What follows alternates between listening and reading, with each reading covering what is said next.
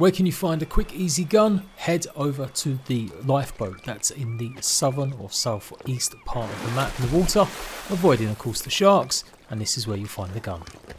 I may make that sound pretty easy, but you have to be careful. If you do get nabbed by the sharks, it's pretty much instant death. If you do get nabbed, you might be lucky and you might not actually fully die. Instead, you'll spawn as you used to do in the caves, but this time you're underwater and you'll be able to cut yourself free. And you shouldn't be too far off the surface when you swim up.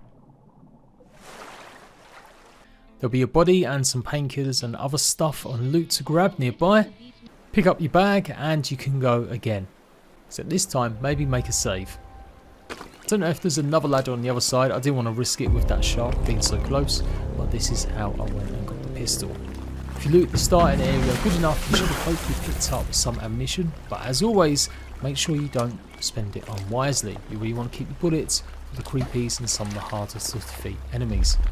This is also where you get one of the GPS locators. It's part of the opening quests, so you should get this relatively soon in the first few hours.